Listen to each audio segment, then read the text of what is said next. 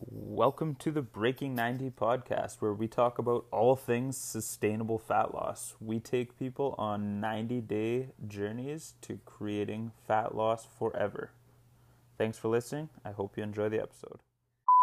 Hey everybody, welcome back to the Breaking 90 podcast. I'm here today with my co-host Jerrika Rydell, and we are two of the coaches of Breaking 90 Fitness. Thanks for listening. I hope you enjoyed today's episode. What's up, Jer? Not too much. Feels like, well, actually I say it feels like, but it has been a while. Yeah, we haven't done a podcast in a while, so it'll be good to get back into a little rhythm here. I know that you as the listeners haven't noticed it because we keep putting an episode out every week, but we went through a stint where we banked a bunch of episodes, so we didn't record any for a little while. What's new? What's going on? Well, baseball season's fast approaching. Nice. Getting excited. So, that'll roll nicely into my topic. So save that for now. Okay. We just, have you ever gone to medieval times? No, okay. Never. So we just went to this with Emerson. He was really excited because he loves we took him to an Indiana Jones play when we were in Florida. Have you ever seen the one at Disney? Okay. No, I might have, but I don't remember. There's an Indiana Jones play with explosions and gunfights and fighting, and they put on a really good performance, and he loved it. He was on the edge of his seat the whole time. So we were oh, medieval times will be really cool. And it's so funny because there's sword fights and jousting, and they give you chicken and you eat with your hands, and it's it was pretty funny, and all the you could tell that everything's pretty staged. Every time somebody gets knocked off their horse, you could see them jump and dive off of the horse. But he was right on the edge of his seat, and so he didn't know. So into it, they're swinging these swords at each other, and he's whoa. yeah. So it's pretty cool. It's I definitely wouldn't go without a small child present. But for a kid, it's a pretty cool thing. That's awesome. Well, that's very cool. Sounds fun. Something different to do, I guess. Yeah, it's good. Okay, so I'm glad you brought up baseball, because this is actually, I think some people find this interesting, is what let's just go through what our summer plans are in a training priority and nutrition stance, what we're going for this year, just to give people a bit of insight into what we're doing. So what do you have coming up this summer? You're doing baseball. What else? Yeah, baseball takes definitely the biggest time commitment and priority for most of my weekends, as I play a lot down south. Actually, a lot of my tournaments are in Barrie, so hopefully see a little bit. But yeah, so baseball. Well, for those that are listening, if you're a true softball slow pitch player, you'll hate me for saying baseball, but it's just a simple way to say it. It is slow pitch, and I have a few Spartans that I'd like to attend.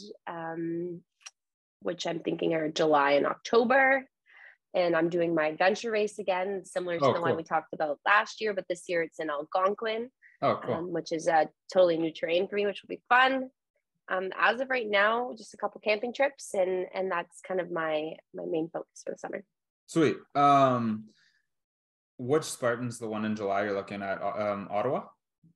Yeah, I think it's Ottawa. I'm not sure. Just I know that month is less busy for me, so I'm just gonna pick one. There was a Montreal one and an Ottawa one. I can't remember. Oh, I would love to do the Tremblant area. I don't think it's right at Tremblant. No, I think that one's in June actually.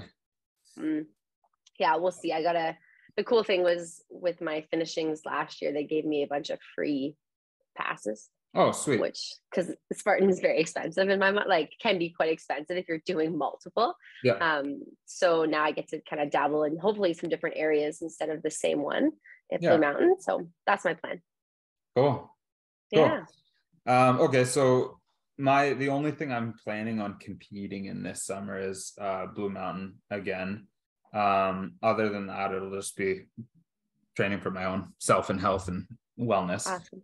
I looked at the one next month, but if I do it, it'll just be the 5K. So it'll just be more of like a test run than anything. Get out there and run around. Yeah. Yeah.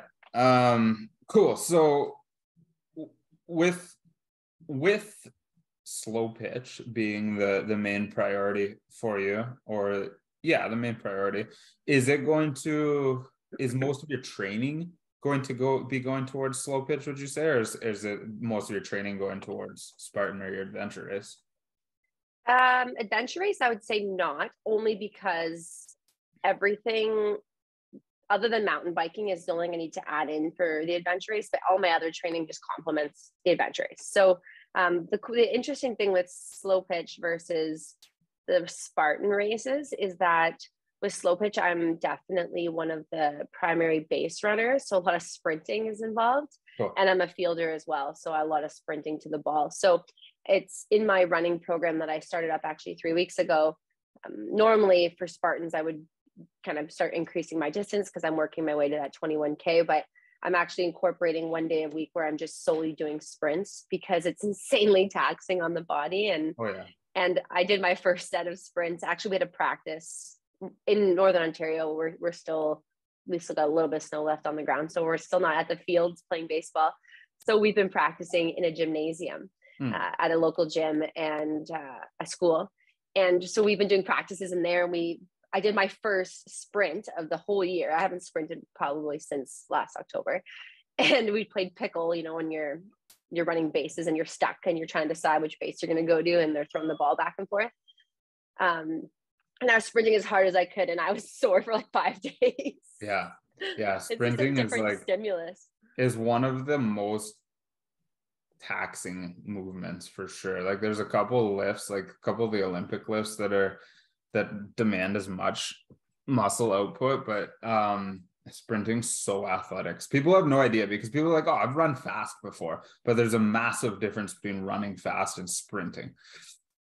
For anybody listening to this, if you're thinking about incorporating sprinting, what's your advice, Jer? If somebody's listening to this, they're like, oh, I should start adding some sprinting into my training.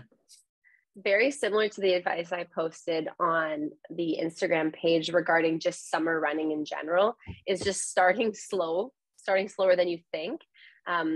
It requires such a fast, intense, and that's baseball or softball or soccer, the sports where we go from 0 to 100. That's where we see the most injuries and like quad tears and hamstrings and even Achilles I've seen. So it takes a long time for the tissue to build that tolerance. So starting really slow and working your way up, and not neglecting the little exercises. So like doing the calf raises or doing, little bunny hops and all the warm-ups that require that activation, so that when we go to start and stop in the actual game or sport, at least they're prepared. So my biggest advice is take time to build up to it and do the cool downs and the warm-ups.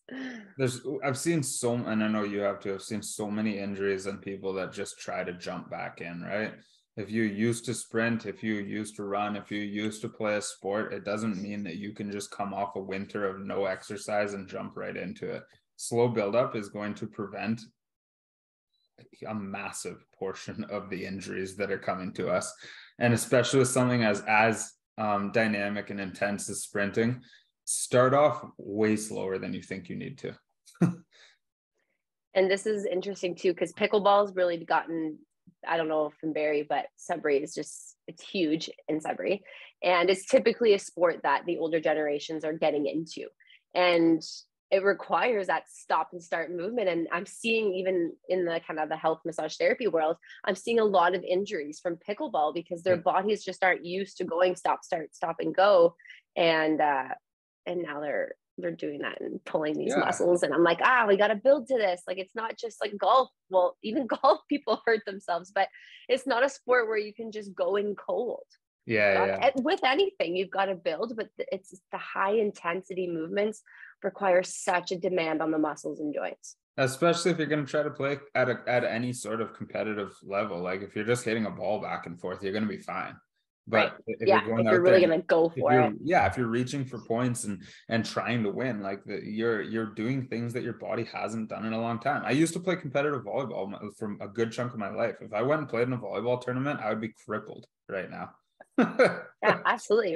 It's our bodies adjust to what it's used to, and to get back to where we were, it takes a long time. So Cool. yeah. Okay. So what's your training plan? What are you doing? So I'm currently running 3 days a week.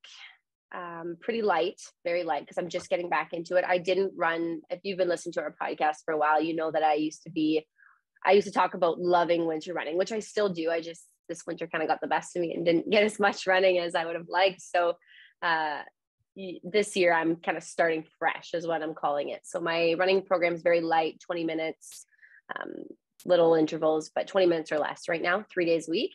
And that will be ramping up to my first 12K race, a trail race, kind of like a prep race. I think that one's in June, Nice. the end of May or early June. So my program should get me to that 12K race by then, which is awesome.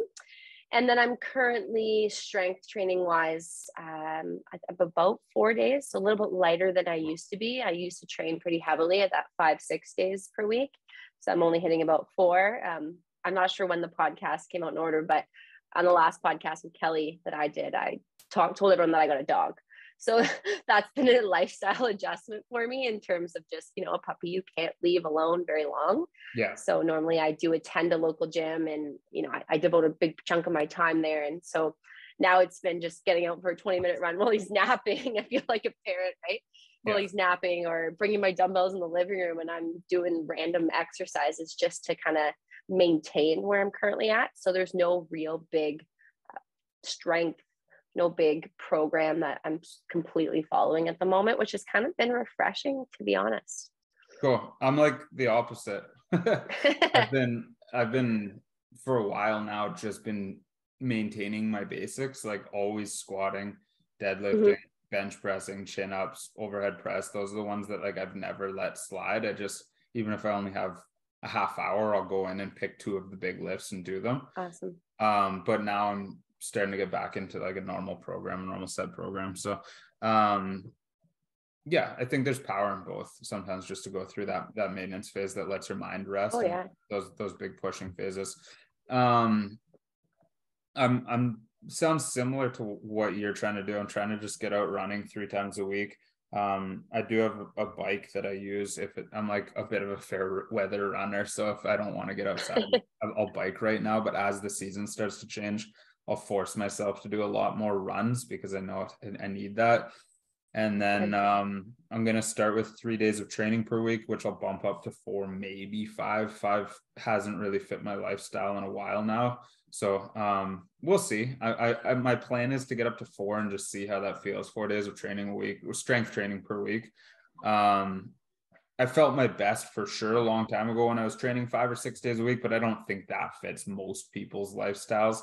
And I don't think you need that for the average goal either. So if you're listening to this and you can strength train 2 or 3 days a week, you can make progress. Don't let that all or nothing mentality get to you where it's like, I have to do 4, 5, or 6.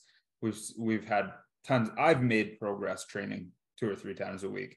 And then just walking on top of that. So a lot of my cardiovascular training right now is super, super low intensity, just getting my kilometers up because I've only been biking for cardio in the winter. So now just putting in kilometers on the streets so that my body has a chance to adapt before I would do any speed work and long distances. So like the longest distance I've done so far this year is 5K.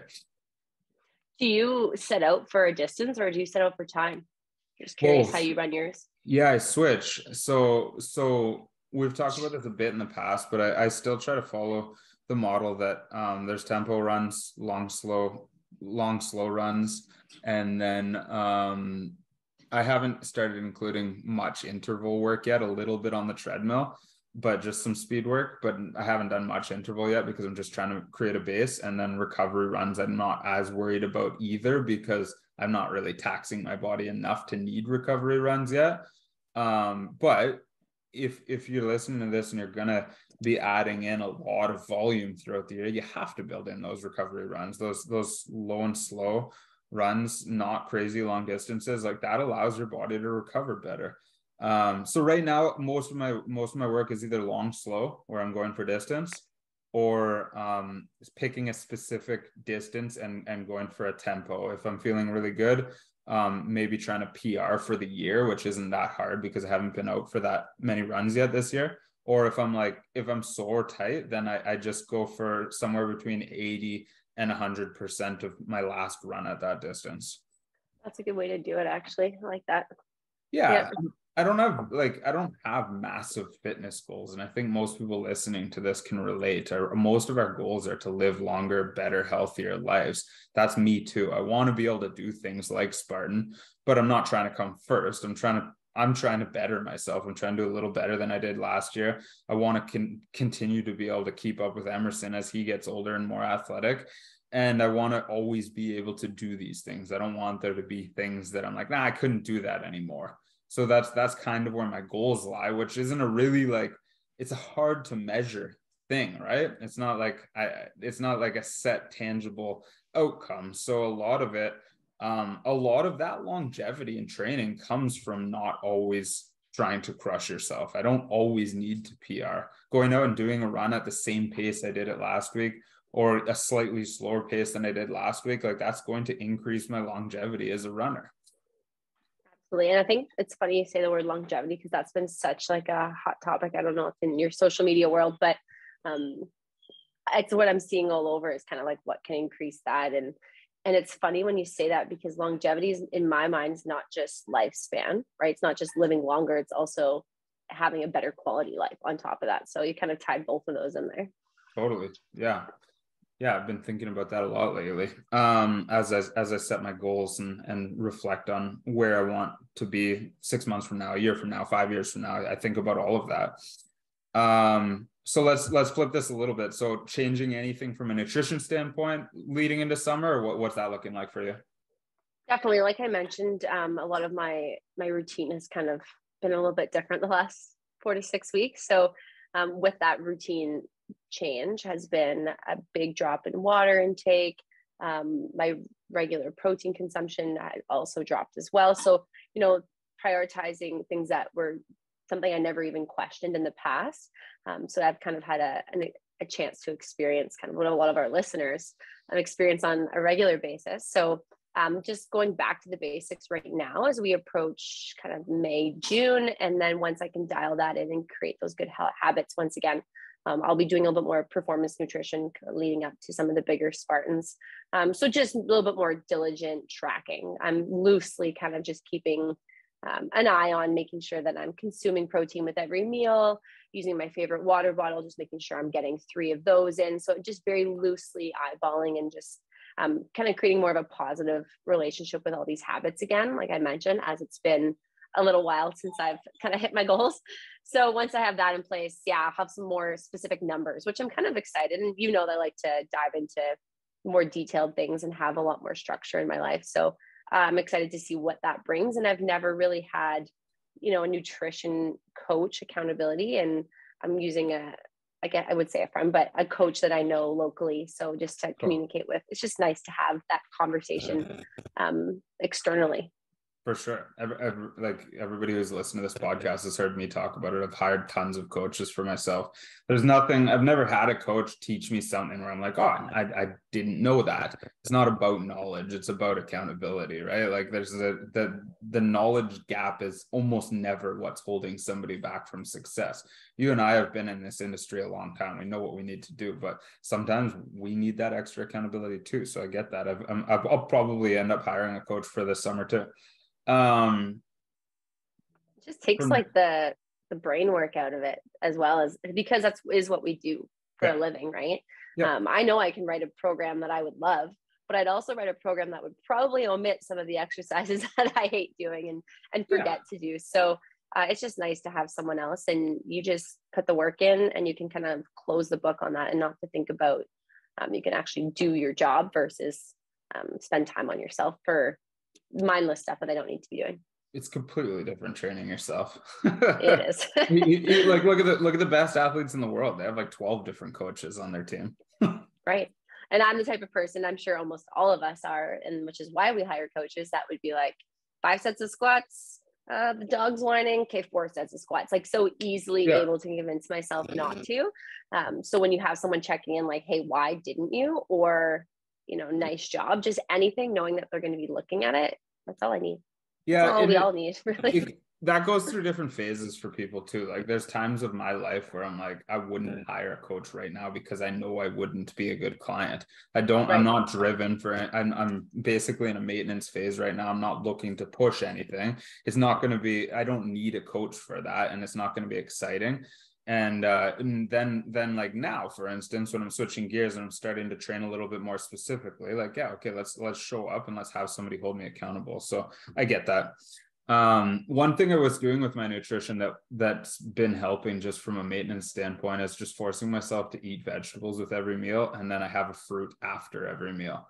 I like it a lot because it's just like a little trick that helps for so many different reasons. You eat the vegetable with the meal, which stops you from just randomly eating shit food, because you're like, well, I don't want to pair this shit food with a piece of broccoli. So you actually have to put some thought into what you're going to eat, because you're like, oh no, I have to eat a vegetable with the meal.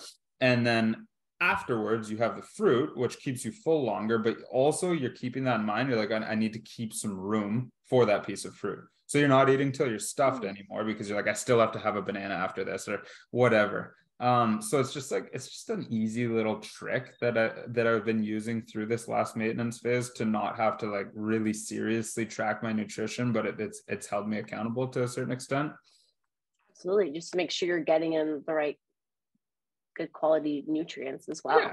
Yeah. I like that. I like the fruit idea. That's cool. Yeah. You don't feel deprived either. You still feel like you can eat a lot of food. And for me, like fruit is like most people, but fruit is like so sweet. To me, it's like eating candy. And I'm also a candy person. But so, and I always need something sweet after I eat. Typically, it's like I do crave chocolate more than, let's say, raspberries. But I used to actually put little dark chocolate chippets in my raspberries. I'd push them in there and then I'd eat them. But I think that'd be a cool way to kind of still satisfy that sweet tooth, but kind of steer you away from the really sugary stuff. Yeah, and like I haven't been saying no to anything, so I'd still have the chocolate, but I would just finish the meal with fruit. So I'd have the chocolate, and then I'd still have to leave room for the piece of fruit. That's cool. The strawberry thing the raspberry thing reminded me of Emerson. He's like, "Do we have any of those strawberries, Dad?" I was like, no, we don't have any strawberries. What are those ones called that you can put on the ends of your fingers?" He says. It's like, oh, no, those are raspberries. Raspberries. Oh, that's cute. Because he puts them on like and then eats them. Yeah. Oh, that's cute. Yeah. He loves fruit berries specifically. Okay, yeah, that's all I really wanted to go over. I think it's interesting just for people to hear what our plans are and what we're focusing on, just to kind of like normalize different approaches, and to hear that we're not training 7 times a week and eating only broccoli and chicken, right? So true. And to know, I think often, people see, recently I posted like a really heavy clean, I think I used as a real ones, and they see the highlights. And it's just that reminder, right? That they see all the, Jerrika must train, or Alex must train, like you said, 7 days a week and only lift heavy. It's like, no, actually I've been since 6 weeks, and I think I've actually lifted anything 3 times. Like that is, in the last 10 years, I've never went this long in my life of not having a consistent workout routine. And I did my first workout on Wednesday, the first one in at least 3 weeks in the gym, and I still can't walk.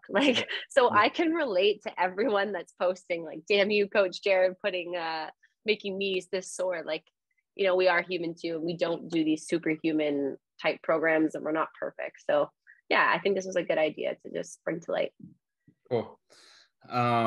The last thing I'm going to leave you guys with, if you go into our Forever Fit, Forever Strong Facebook group, you'll see a longer video I shot about this, but the idea of compound interest in health and fitness, something I've been thinking about a lot. So the stuff that we can apply now that will have a massive impact 5 years from now. This is a really interesting way to reframe your habits and decisions, because we often look for that immediate change, the things that are going to have an impact in the next day, week, month. But if we start saying, I don't really care what impact it has now, I'm doing this for the long run, it makes this so much easier. So the example, I'll just give one example. I won't keep it too long here. The example I gave was an average Starbucks drink has about 260 calories in it. If we have that drink 5 days a week on the way to work, so you have it 5 days a week, I cut out the weekends, and you cut that drink out 5 days of the week. That means in 1 week, you'll have lost the calorie equivalent to a third of a pound. Not really that much. You're probably not even going to notice it on the scale. It's like you might start feeling a little bit different or better, or you might start noticing some change, but probably not. That's why most people get discouraged. They're going to stop. They're like, oh, well, I missed my drink. I'm going to just go back to it because I didn't notice a great change. Now, the same thing, you decide, no, I'm going to keep pushing. After a month now of that, you've lost 1.5 pounds. Still, probably you might not even notice 1.5 pounds on the scale because of menstrual cycle or water retention or an injury, whatever. You might not even notice that 1.5 pounds on the scale yet, but it's starting to get there. It's starting to get to the place where you're going to notice it. And that's once again where most people are like, oh, screw this. I miss my Starbucks. So then the bigger picture now, over a year of this habit, cutting this drink out, we've lost 19 pounds. 19 pounds just from cutting out a drink. Like, we haven't really asked you to change your life at all. You've cut out a drink that you had 5 days a week on the way to work. That's huge. 19 pounds in a year. 5 years from now, that's close to 100 pounds, right? Obviously, our metabolic rate's going to change. We're going to burn a little bit more or less, but just from cutting out a drink now for 5 years, it could lose 100 pounds. Like, that's mind-blowing. So my challenge is just for people to think of the small things you could do.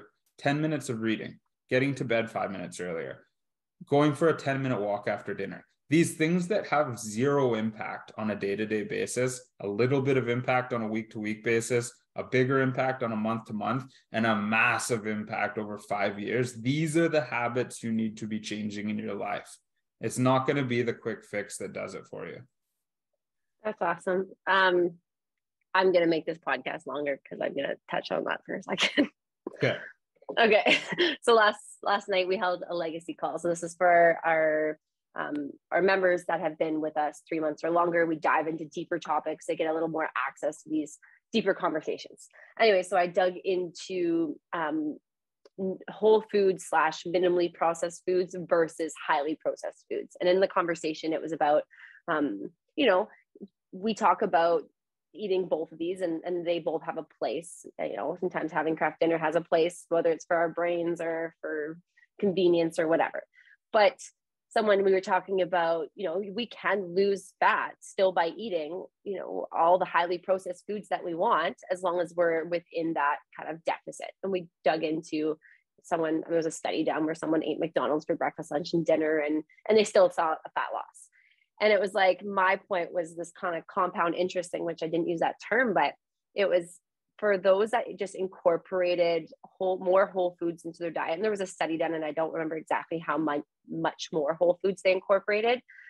It puts you at a lower risk for type 2 diabetes, cancers, the list goes on. There was like 4 things I rhymed off. And just that alone, especially if you have any of these genetic things that run in the family, just thinking about adding in 1 to 2 more pieces of whole foods into your diet a day, although, that might not be something you enjoy, you have to kind of remember that long game. You might want to be able to live longer for your family, be around for your grandkids, getting on the floor and moving around, trying to keep healthier joints. There's always that like deeper, further down the road reason, and why we should be kind of compounding these small things now. And that's kind of what made me think about what we talked about last night.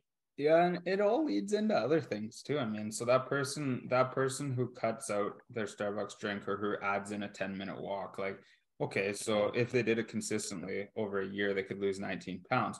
But the decisions that they're making and what they're choosing to do instead of that also compounds. Now I'm choosing to make some other healthier choices. Now I'm having better conversation. Now I'm reading that book and I'm learning something. Like, it spirals, and our whole health grows as a result of making these small choices now that feel very, very insignificant. One of the really cool kind of things I find that happens to people when they start, making small decisions like the Starbucks drinks, and then changing their conversation more around health and wellness, then you start actually hanging around with like-minded people. Just, by chance, you just start noticing, because your conversations, you want it to be around health, wellness, fitness, nutrition, things that are bringing you joy.